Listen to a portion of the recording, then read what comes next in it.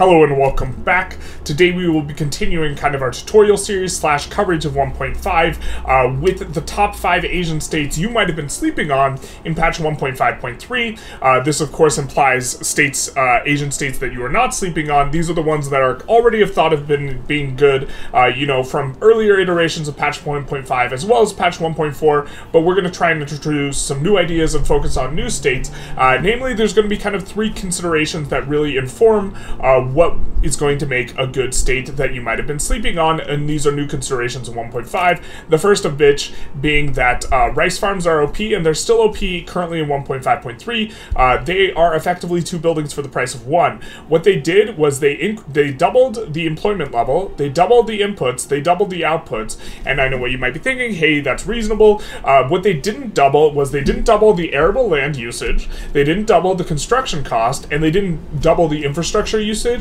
So you're kind of getting now 2 buildings for the price of 1. You can see here it is the same amount of construction for this rice farm as well as the millet farm. So every state that has rice specifically is going to be a lot more valuable.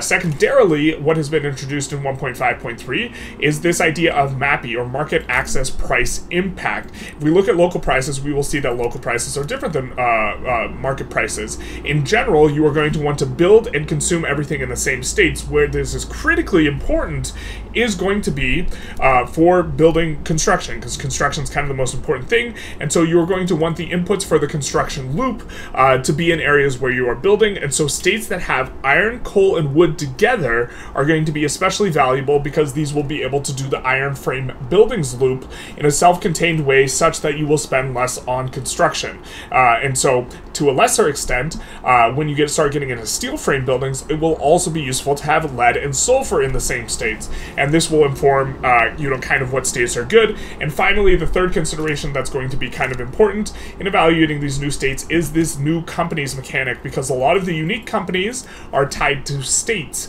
meaning if you conquer a state, you can gain access to the company, and sometimes you might want to go out of your way to conquer a state just to gain access to a company, and so we will be mentioning a couple of these as we focus on these top 5 Asian states that you might be sleeping on. Alright, first up we're going to talk about kind of 5 states that you're probably not sleeping on, you might be conquering in multiple of your games, and let's jump right in. So Beijing is going to be kind of the biggest one, the most important one, the most useful thing to take, and that is because of the Forbidden City here. Nobody's sleeping on this. This is extremely strong. It gives you authority as well as legitimacy from including the head of state and government. It is very good. Secondarily, Brunei, or in this case it's already been conquered in North Borneo, is also going to be a very important state to take. It has gold, it has a good smattering of resources, and it very importantly gives a market adjacency to Qing, allowing you to trade better with them in the early game, and so this is one of the most useful states to take throughout the game. We of course are playing the Dutch East Indies here, so we kind of start with an adjacency to Qing's market, but you can see here this says Russian market because Qing is in the Russian market, and so this is going to be something useful because Lanfeng starts as a protectorate. Also coming back to China here, Shaanxi is one of the best states in the game. In terms of just raw resources, it is the best state in the game. There's an additional 30 oil that will appear here. It has a ton of arable land potential. It also did get buffed, where it has agriculture and plantations throughput. Very, very, very strong, and this is one that is not really slept on, but it is very, very good. Also, we have Perm and Ural, which, okay, they may not be what you think of when you think of Asia, but technically they're in Asia. So Perm and Ural are, they have gotten considerably better in 1.5, but these are some of the most resource-dense places. Perm, you will have 60 oil appearing here. There's some oil that appears down here as well, but that's a bit of a tangent. And this is, in my opinion, the best mappy state in the game because you will be getting this logging industries throughput modifier and this iron mining in building throughput, but you no longer have the construction or infrastructure malice that you did in previous patches. So I think in the very early game, Perm is actually the absolute best place to build early on. Ural also has a little bit better on the mappy in terms of going into the mid game, because they will have lead, which will allow you to produce glass better, because as the input of lead is cheaper because you are producing it locally, the glass will be more efficient, and then you will consume the glass locally with your construction sectors, which will make the entire loop, everything more profitable. The lead will have a higher price when it sells, the mines or the glassworks will have a lower price when it buys, and then the construction sectors will have a lower price on the glass when they buy from them. So everything goes in a nice little loop, and Ural/Perm are kind of two other ones that are very, very strong that I think people aren't sleeping on. And finally, we have Punjab, which is, you know, the very best thing you can get from Chinese states and Chinese states in general, other than loud cars outside, is of course getting a ton of souls, the very most useful resource in Victoria 3. We see here 15 million pops, 15 million pops. If you're going off of China, the previous strategy was you take Beijing and you take Shaanxi and you do it every game. However, sometimes you have a truce with China. The next best place, other than the East India Company, which is can be kind of hard to get after, to take provinces just for getting pops, is in Punjab. Taking Punjab is still very strong. They notably got, you know, this 20% agriculture and plantations throughput. As far as Mappy is concerned, very nice for building clothes, because you can build cotton, dyes, and silk all together. And so this is very, very strong. It's got even stronger in 1.5 as a result of, you know, these local prices being a consideration. And so you might want to, you know, go from Sindh into Punjab and turn this into kind of a supplier for your textile needs for the rest of your empire in terms of selling, you know, luxury textiles, because, you know, in a lot of provinces, if you're playing in Europe, you will not have access to dyes or silk in terms of local prices. And so this is still really good, and this is kind of smattering an example of, you know, 5 states that are really strong in previous patches that remain really strong or have gotten even stronger. You know, Shaanxi, just to kind of quickly touch on that one again, where it has the most resources in the game, really strong mappy here still. Little light on the logging, but we do have the iron mines and the coal mines together, which is going to allow you to build the basic construction loop very, very, very efficiently. So in 5th place, we have North Bengal, and to a lesser extent Delhi. The big, you know, kind of come up here is now they have not just agricultural plantations or agricultural throughput, but also plantations throughput, which is going to be, you know, quite good, because they too, just like Punjab, can be building dyes, cotton, and silk in one place. They also have access to opium, but very importantly, they have access to rice. And this is critically why they become, you know, important as a nice hub. You can also build a nice amount of iron mines there, which is going to make, you know, building steel and tools there somewhat reasonable, especially if you play East India Company, which doesn't have access to a lot of coal plus iron states. They only have one. Delhi kind of has a similar situation up here, but they are not quite as good because they have a wheat farm, yuck, not a rice farm. And so the rice farm is going to be very, very nice, because you will be able to locally supply all the grain as well as grain to the rest of your country, while also, you know, building up the dyes, cottons, and silk. And then you're going to have a very, very nice SOL given what's going on and all these sorts of things. And so that's going to feel quite nice here in North Bengal, coming up quite a bit in this scrum. For 4th place, we're going to need to come over to China and take a look at Yunnan. This is the only province of China that has access to both coal and iron, and also has rice farms. The majority of the rice farms are in the southern portion of China, with wheat up in the north, even though they have subsistence rice farms in the north.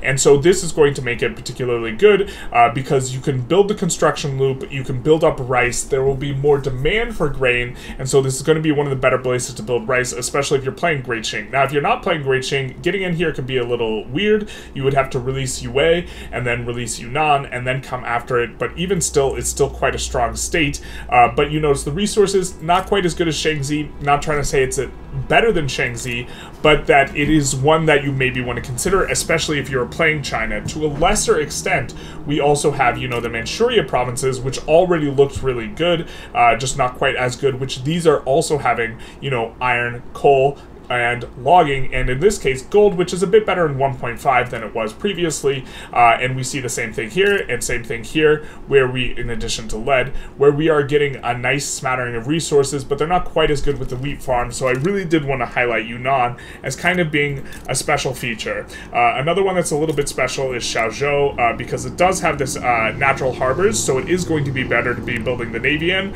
It is the province with natural harbors. It does still have iron specifically, and it has rice farms, but Yunnan is kind of the standout, being the only place that has coal, iron, and rice. There are actually very few provinces in the game that have coal, iron, and rice. There's like one in here, and Hara, that has it. There's one over here that has it, but for the most part, it is a little bit of a rare phenomenon, and we have the 17 logging on top, which means you are going to be able to build 15, 20 construction sectors, locally supply the goods, and you are going to be able to have cheaper construction and more profitable resource industries. In third place, we're going to need to come over to Korea to take a look at Gwanbuk, which had sulfur added to it, so now it has the full rainbow. That's right, every single mineable resource in the game it has, you know, iron, coal, lead, and sulfur. You know, in previous patches, the fact that these are not over level 51 was a little bit of a disadvantage, but that is less important now. 51 being giving you access to the max economies of scale. You also have a decent amount of logging camps, some fishing wharves. Arable land does have the rice, right? And so this is going to be outstanding, but also Korea in general has really good mapping. You know, taking a look, iron, coal, rice down here, you know, over here we have iron, lead, gonna be a great place to build glass, logging, and rice, and you know, here coal, rice, and etc. Mostly etc. You also have access to both silk and cotton. Don't have access to the dyes, that's fine. You know, you have a little bit of sulfur here, and overall your mappy looks really good, but Gwanbuk is the particular place that is going to be outstanding.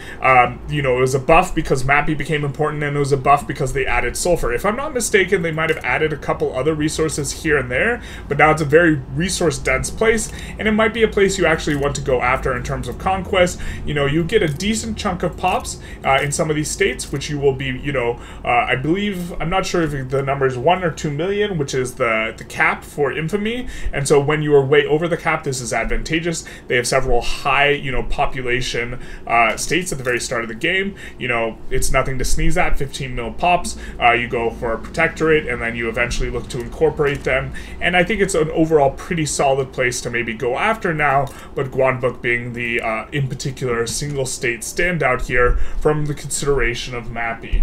For second place, we're going to need to first take a look at the Kaiping Mining Company, which I think is one of the premier companies which is locked behind the state of Hebei. It might be changed in, you know, future updates here, but currently it's locked behind Hebei. I know it says Beijing or Hebei, but you have to have a coal mine that is greater than level 10, and Beijing doesn't have any coals, so that means Hebei is going to be second place for us here in terms of states you might be sleeping on, and I think generally speaking, Hebei is going to be better to take than Shaanxi now.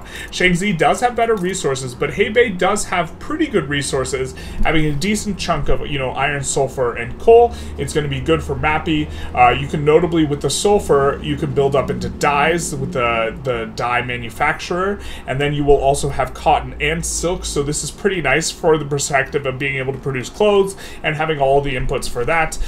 You know, you don't have, like Shaanxi, you do not have, you know, any sort of state bonus for either agriculture or plantations like you do here in Shaanxi, but you have access to the very strong Kaiping Mining Company, which we'll take a closer look at now. So taking a look at the Kaiping Mining Company, we're going to need to talk about kind of the three things that I think are principally important when evaluating companies. The first is resource industries are generally going to be better because those industries tend to be better.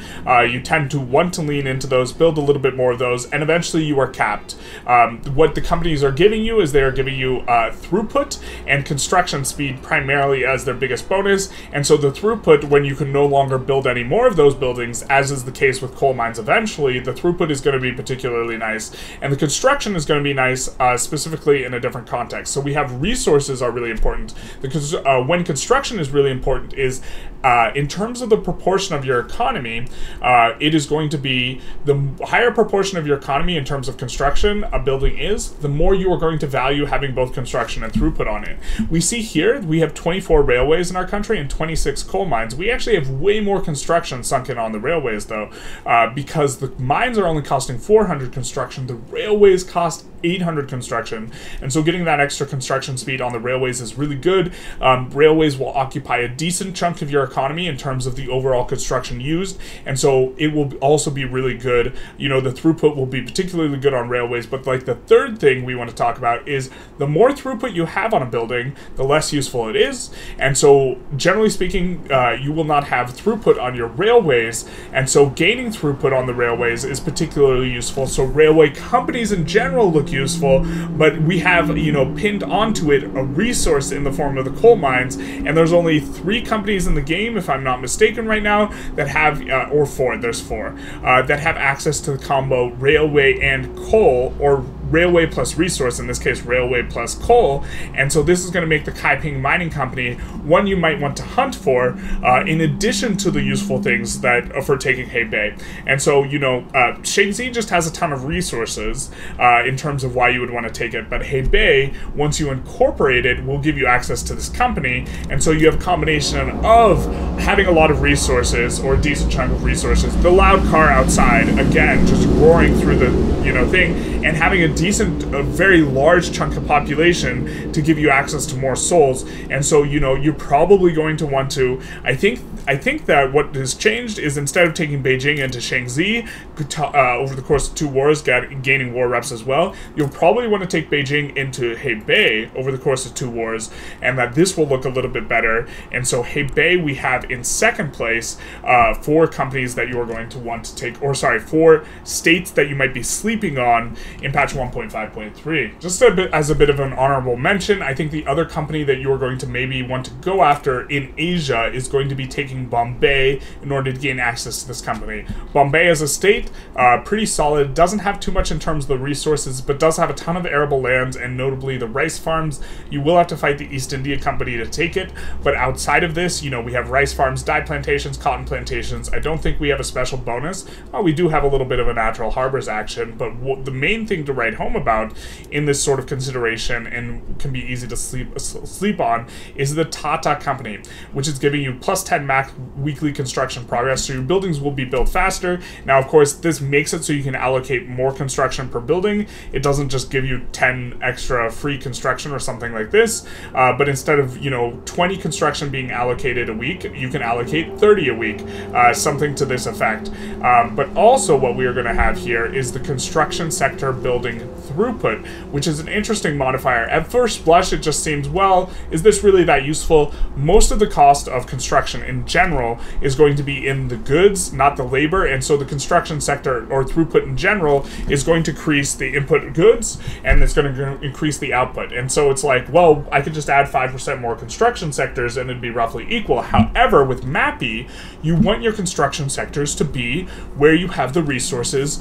and you want, where you have like steel and glass and tools, and you want steel and glass and tools in these MAPI states, right? Where like Gwanbuk, which are having, you know, access to iron and coal to go into the steel, lead mines to go into the glass, and sulfur mines to go into the explosives factories that are feeding back into all of these mines. And so because of this, you know, the throughput looks a lot better than it is, and will actually, you know, end up reducing the price of your construction by a decent enough chunk that I think it is a consideration. It's not quite like having 5% free construction, because I won't reduce it that much, but it will reduce, you know, kind of some sort of price nudging that you have, where if you were to build, you know, in places other than Gwanbuk, let's say if you're playing Korea, you will end up paying, you know, 5, 10, 20% more on construction, and so this ends up reducing the amount by which you're paying extra, and will lead to a savings of,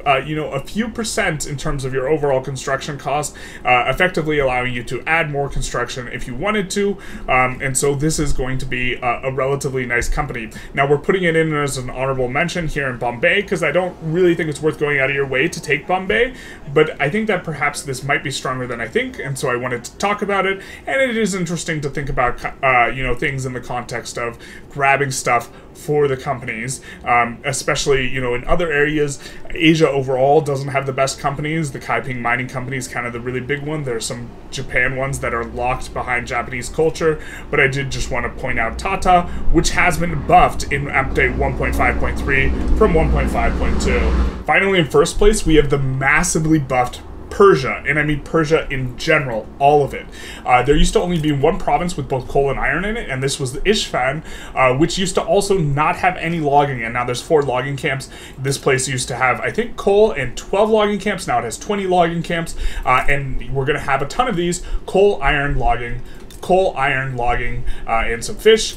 Did this one? Yeah, coal, iron, logging, and sulfur. Coal, iron, or sorry, not that. Coal, iron, logging, and this is also the most populous state to be building in. And so it's gotten spectacular in terms of mapping. You're going to be able to construct, like locally, steel tools, in just about in so many of the provinces in Persia, which is insane because you're coming from a place where there wasn't a single state that had all of coal, iron, and wood, because this state here, which did have both, coal and iron, it had no logging. Now, it doesn't have a ton of logging, and that's okay. But that's also not all. Not only that, they have massively buffed the amount of arable land that is present here in Persia. One moment. So there's so much more arable land here in Persia than there used to be. And also there's better potentials. Now in a ton of these places you can make cotton silk dyes, and they have way more arable land than they do peasants, which was not the case before. Everywhere, way more arable land than peasants, which means not only are you going to, be able to build a lot more of this agrarian stuff if you were so inclined, you can build almost anything now. You did not used to be able to build tobacco, which is weird because they have a tobacco company. I think the company is okay, but not insane. A lot of people think it's really good because it gives, as its bonus, 20% tax spread, but I think this is not maybe moving the needle so much. But the main point is you have a bunch of unused arable land, which is going to allow you to pull in so many migrants, whether you start as Persia or you take Persia later. You are going to notice when you come into the population tab, they are going to have a traction that is positively buffed by unused arable land. Relative to the rest of the area, way better migration attraction. It's like a new world country, just smack in the middle of, the old world, as it were. And so this is going to make Persia a way better start. And also, in terms of playing Persia, they can do corn laws in 1.5 pretty easily just by mobilizing their army.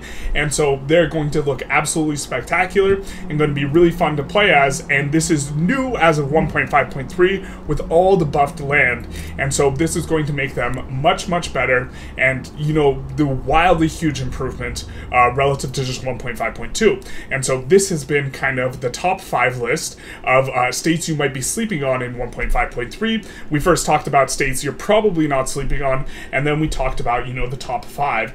The first one being North Bengal, which I don't think we emphasized, does have 25 million pops, or 24 something at the game start, and so it's going to have an enormous amount of population in addition to being probably the best province for rice in the entire game, and can also do, cotton dyes, silk together and do clothing, and has a gigantic amount of logging camps, can do furniture there very well as well, and has a smattering of logging camps, and it's like, well, okay. Then we talked about Yunnan, probably best rice, province in China, because it is going to have access to the good mapping of iron and coal plus rice.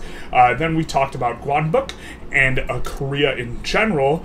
This is a full rainbow mappy state where it has every single mineable resource, and all of these states have access to rice farms, which again, big buffs, but also, Korea in general, proportion of its states having access to, really good resources is extremely high. China has some of the best mappy states in the game, but as a proportion of all of its states, it's relatively low, so you will run out of places to build construction sectors at an earlier date in the game than other countries will, and especially Korea, because, you will fully expand them in Hebei, you'll fully expand them in Yunnan, you'll fully expand them in Shaanxi, and all these with Qing, but you will eventually still want more construction sectors still. And then in second place, place, we talked about Hebei, which gives you access to the Kaiping mining company, which I think is going to be kind of the premier.